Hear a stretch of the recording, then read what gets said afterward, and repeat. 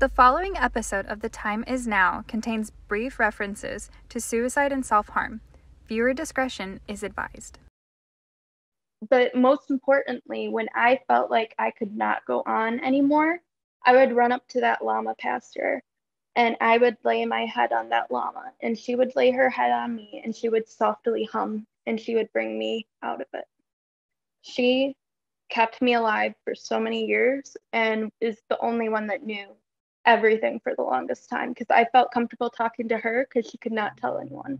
The time is now. Welcome, my friends, to the Time Is Now podcast with Dr. Slava Shut. I am Dr. Slava Shut, CEO, physical therapist, entrepreneur. Here we talk to real-life entrepreneurs to find out how they have individual success in their particular fields. There is no time like now. Let's go.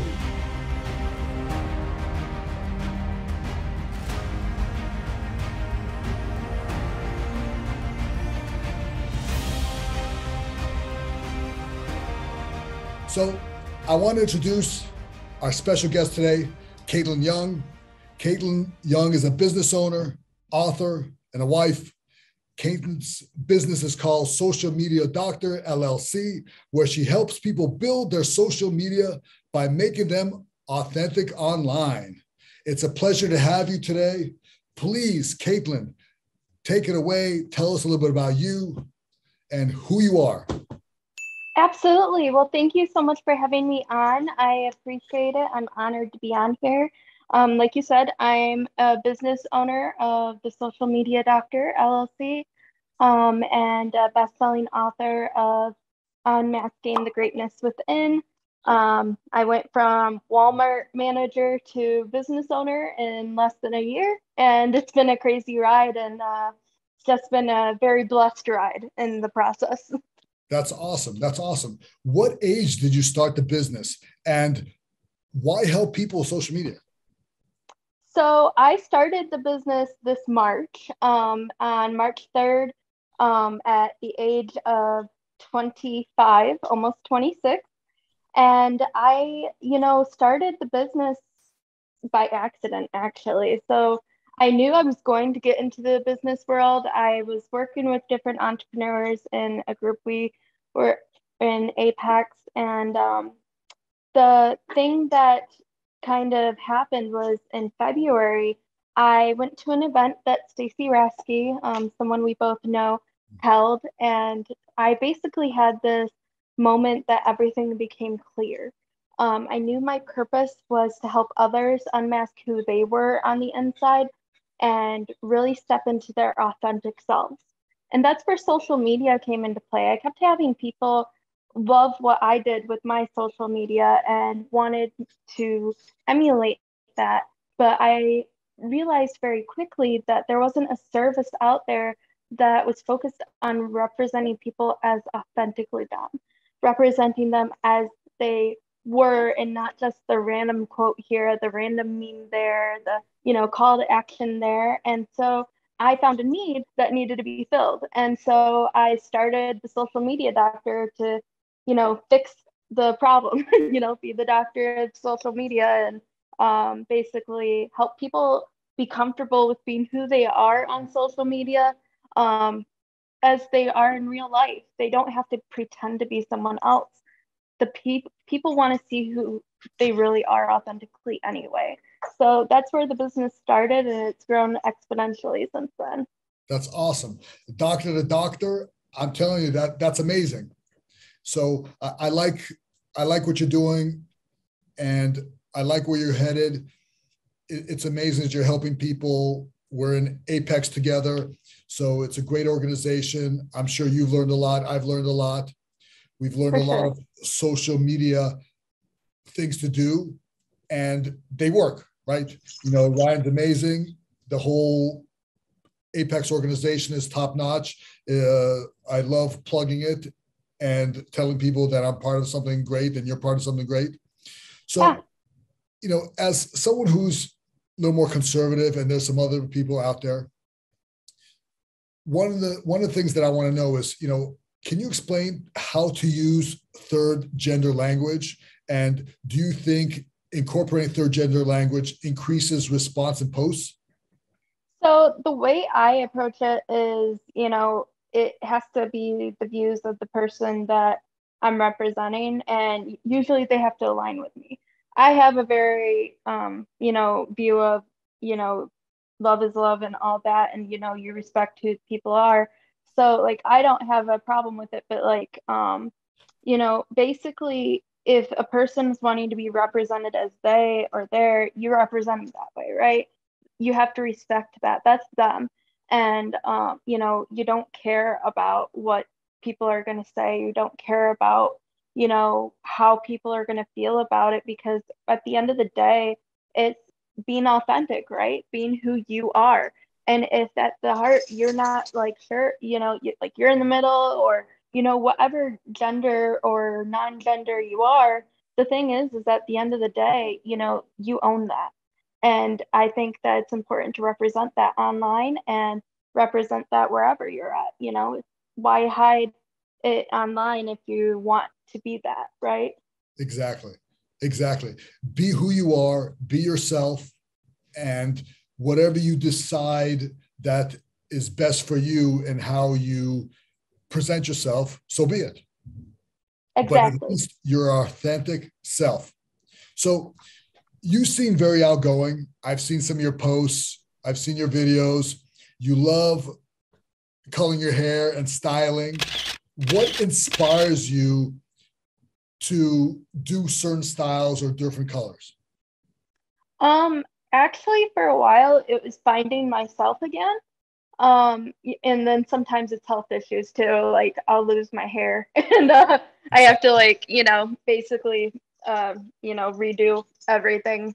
And because I have Crohn's disease and multiple other things going on. But thank you for being sharing.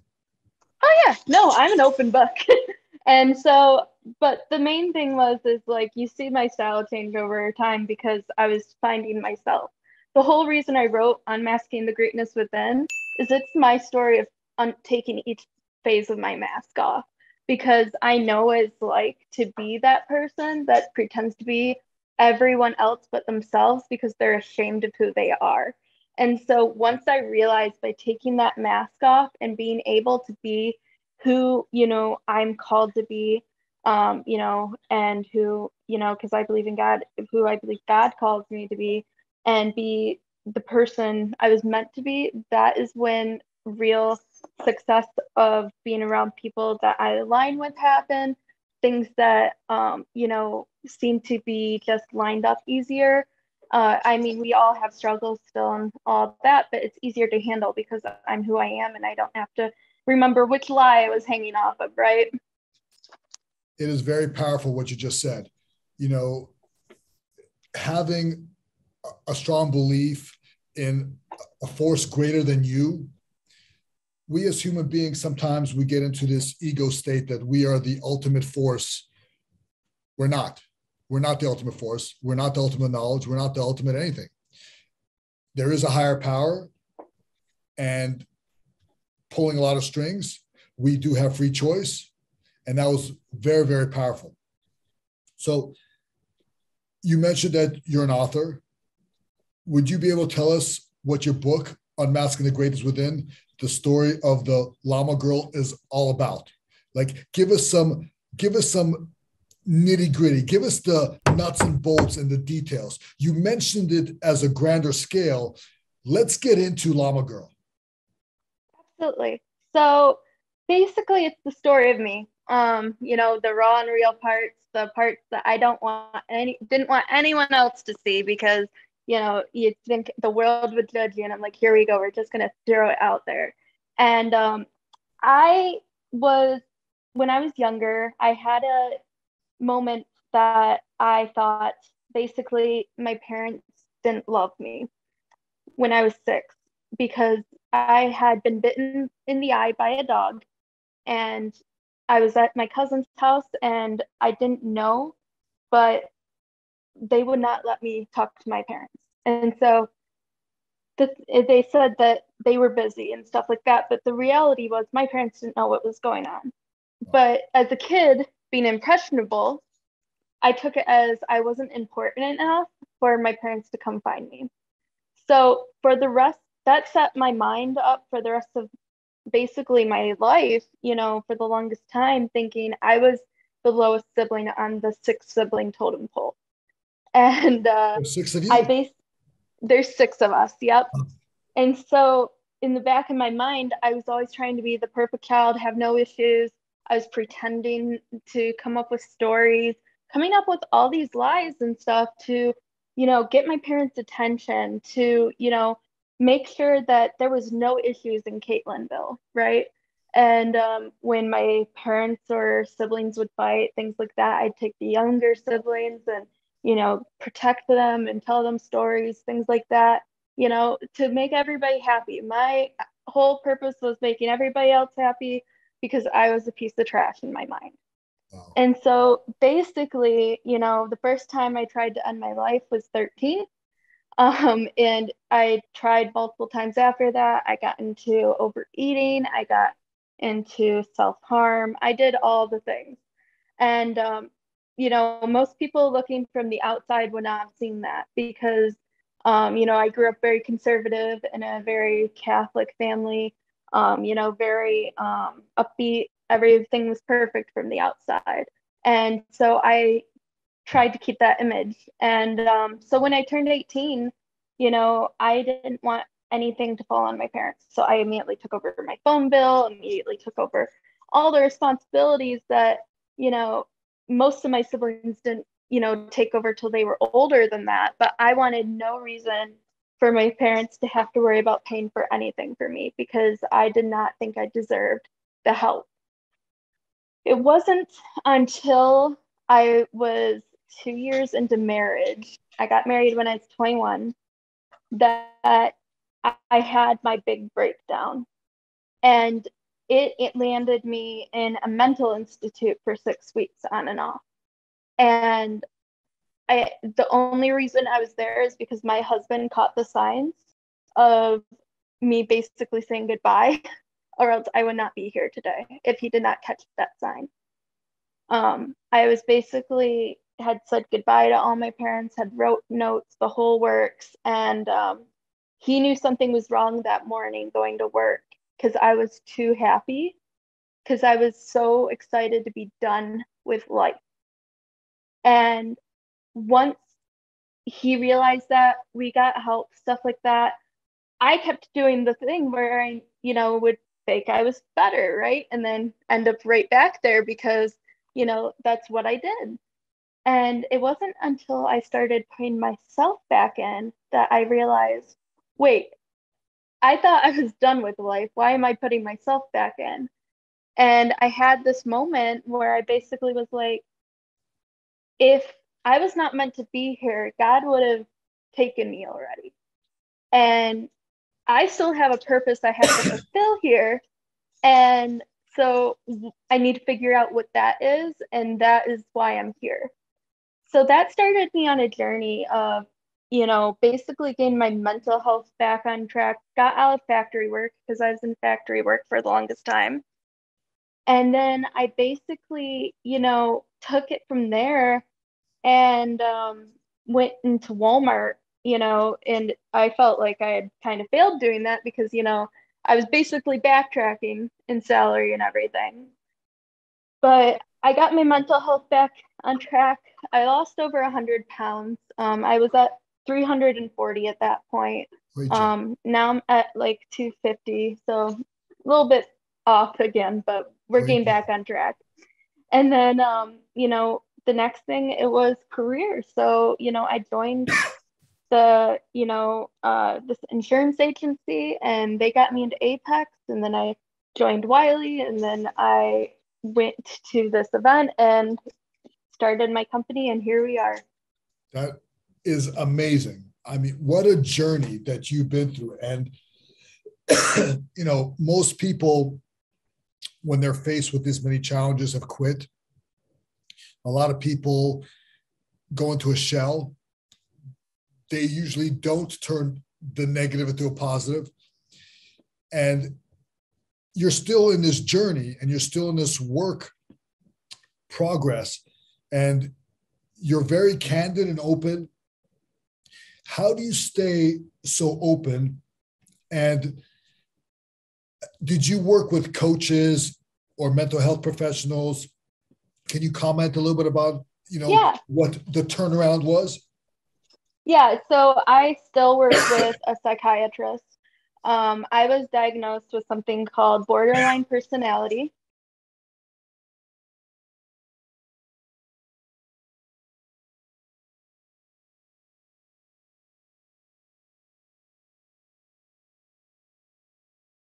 And, that's a label that I didn't believe at first because I was like, I thought like anyone that had some kind of mental illness, it was their fault. Like, there's such a label of if you have a mental illness, you're cuckoos, you're nuts, you're never going to do big things. And for the longest time, I believed that, that it took me a year to finally grasp that I could move on from that. And when I decided to move forward, it was because I had gotten my faith. Faith was a big part of that. Gotten my faith back on track. And then I had, been seeing a counselor, seeing a therapist. I'm still on one medication. And, I don't see that as a weakness. I see it as a strength because I decided to go and get the help I needed. A lot of times we let pride hold us back from those things. And so being able to say it's okay to get that help so that way we can move on is okay. Same with the weight loss. I got the gastric sleeve because I knew from prior experience that I needed a little bit of a boost. And the thing is I would not trade doing that either because I proved to myself I could do it beforehand by losing 40 pounds before on my own. And so I knew that by giving myself that little bit of boost, I was going to be able to go further. But really, it came down to my big acceleration growth was when I joined Apex. Being surrounded by so many like-minded individuals, people that didn't judge and, just took you basically by the hand and was like, here, we're going to throw all this knowledge at you, was a huge, huge win for me. That's amazing. Amazing. You have a great story. You have a great head on your shoulders. You're tough. You keep on going. And that's what entrepreneurship, perseverance is all about. You definitely represent what winning looks like, which is a big motto of Apex. You do the work. You're accountable. You know what you're all about. You know who you are. You've definitely unmasked and you've gone through those layers. That's awesome. But why do you call yourself Llama Girl? And how do you relate to the llama? So another reason why I'm still here is because of a llama. We moved from Detroit, Michigan to a little town called Lake Odessa when I was 10. And I did not tell anyone what was going on with me except for this llama named Midori. It was my neighbor's llama. I went up there, and she had invited us up. And there was this llama that, basically was not known to be friendly. And I went up to this llama, the rest were friendly and all that. But I went up to this llama and gave her a hug and she hugged me back. The owner was completely shocked. And at that point, I knew I had a soul bond with this animal. And so for the next 10 years, we basically worked hard together and, showed in competitions throughout the state, doing llama obstacle courses and all sorts of different things. And, but most importantly, when I felt like I could not go on anymore, I would run up to that llama pasture and I would lay my head on that llama and she would lay her head on me and she would softly hum and she would bring me out of it. She kept me alive for so many years and is the only one that knew everything for the longest time because I felt comfortable talking to her because she could not tell anyone. So cool. And so she was basically my best friend because I was homeschooled. So I had a few friends, but none of them lived close. They were back in Detroit, where we had used to live. And I just felt found comfort in llamas and in animals, and it just became my safe spot. So a lot of me broke again when I had to make the decision to put her down when I was 19. That's kind of when I reverted back to my bad habits because I basically lost half of me. Wow. Wow. Uh, Amazing. And since, you have this spiritual connection with animals, you connect with the llama. If you were to say, Dr. Slava, this is your animal character, what animal character would you describe me as? Ooh, I would say either I am torn between a dog and a parakeet for some reason. All right. But I'm That's a not big old exactly sure parakeet. why. That's Yeah, awesome. yeah. Colorful parakeet. I love it. I love it. So you present yourself so confidently. I'm curious. Did your indecisiveness and career choice before creating your business push you forward, or do you think it weighed you down too much in life at that moment? I so I had like a vision of where I was going to kind of go, but I did not believe in myself or see myself as worthy of believing in myself, if that makes sense. I felt so I did not like myself. I hated myself.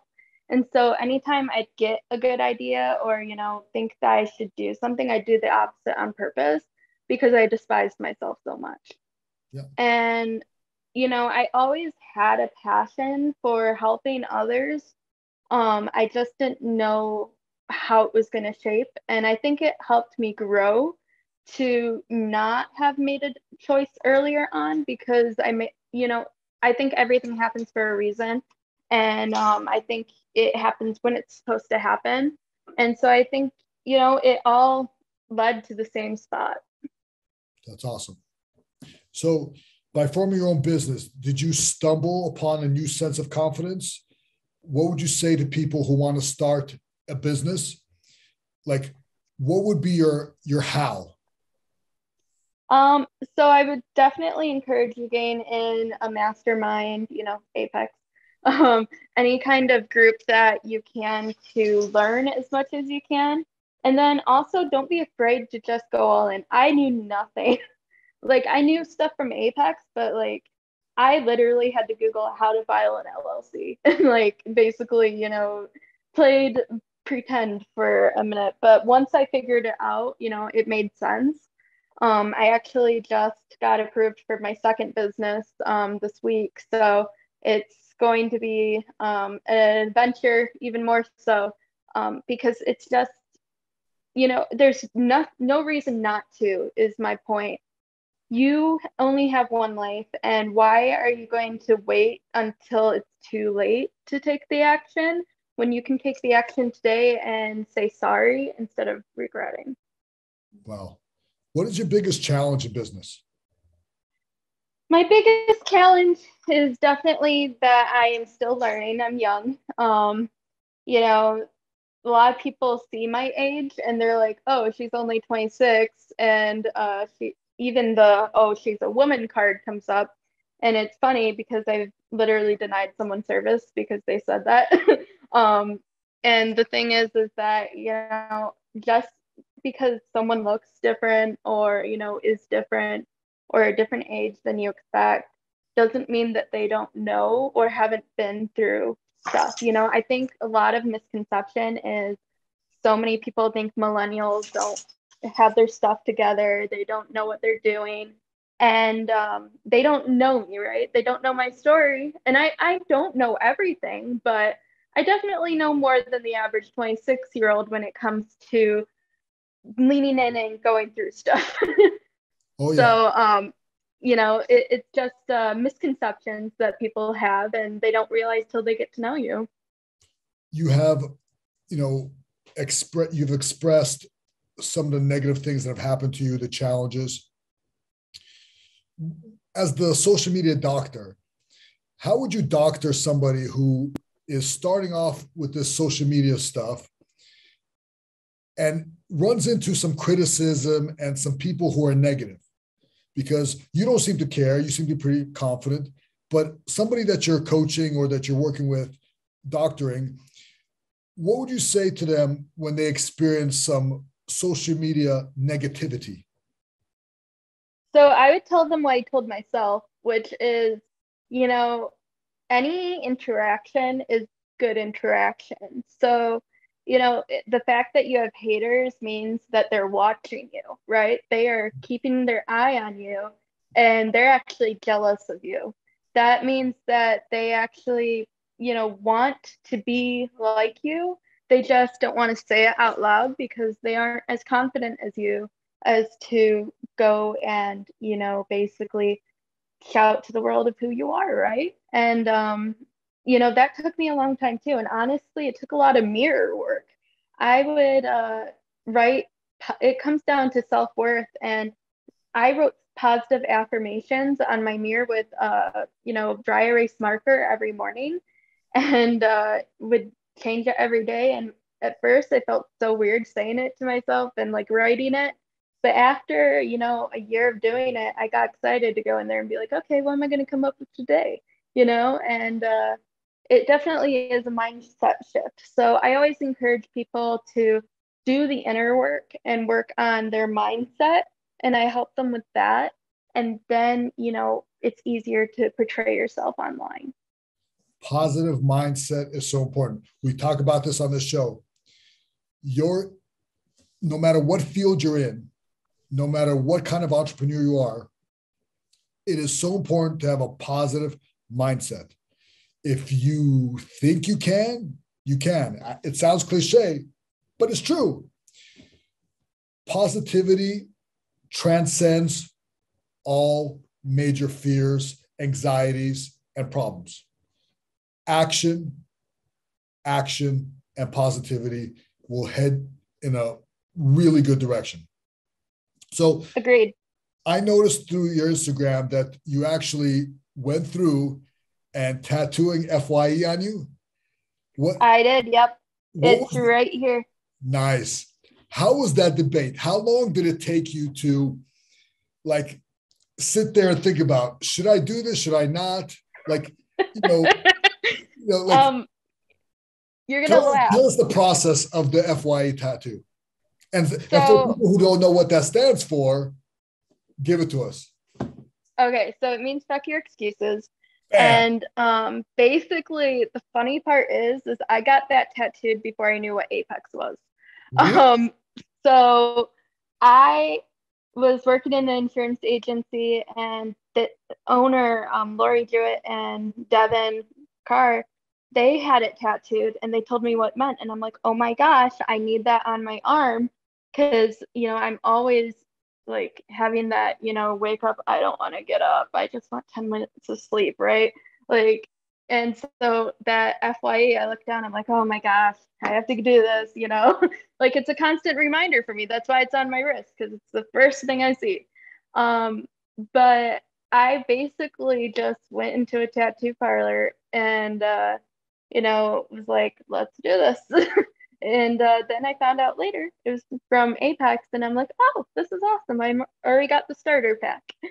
That's amazing. Awesome. That's so cool. So if you could live in any fictional world, what would it be? If I could live in any fictional world, it would be Doctor Strange, like the Marvel universe. I am a huge Marvel fan, so I would definitely be in that universe and be trying that magic out. Nice. You like open up different worlds, different dimensions, keep some people out and keep some people in. Isn't there a new Thor movie coming out too? Yes, I just saw that. It is so good. Is it? That's it. Mm-hmm. That's it. If the social media doctor recommends it, I'm going to see Thor. I'm taking my kids. I'm going to see Thor. And Doctor Strange movie was pretty cool too, right? Oh my gosh. Yes. It definitely, I as soon as they come out, I'm like in that theater. I'm like the biggest Marvel geek, and that's like something me and my husband go do together. Like we just go and watch those every time. So do you like all of them, or are you particularly just with like you like Doctor Strange? Like what give us your top list of those of all the Marvels. So I love all the Marvel movies. I am actually more into the comics themselves. Okay. Like I like the version where Hank Pym, Ant-Man, is the same age as, Iron Man and stuff like that. They did it a little different in the movies, so I'm a little bit anti Ant-Man movie, gonna be honest, guys. But I honestly love it all. Like if there's a Marvel movie, I'm there, I'm seeing it. That's just how it is. Like we always block off that night, and that's something as an entrepreneur I love because I wasn't able to do that at my other jobs, right? Like I'm my own boss, so I can be like, well, see you guys. I'm gonna go take this hour. Awesome. You are the apex Avenger. We're gonna make you an honorary Avenger. You are Dr. Social Media with the special powers to help people with their social media needs. So there we go. How can people find you? Tell us, plug yourself right now. What's the easiest and best way how they can find you, and let us all know who you are. So the easiest way is just going to my website, socialmediadoctorllc.com. I have my links to my social there. I have all that there. There's, info about me, my employees, all that. Easiest way. And then if you were to look for my book, that's on Amazon, and it's just Unmasking the Greatness Within. That's amazing. I recommend all of you to get it, peel away all your layers. You are strong, you are deep, you have a lot of layers to you. You're doing great work. We commend you for going through your challenges. Not everybody could do it. So you're an inspiration to the young audience and to the older audience and to anybody between, because you've been there, you've done that in a short period, you've overcome some challenges and obstacles, and you just keep moving forward. And FYE. So thank you. Give us some last words before you go, and anything that you want to say to the audience. I think everything comes down to integrity, is my biggest thing. And, when you're authentic with yourself, you're living a life of integrity.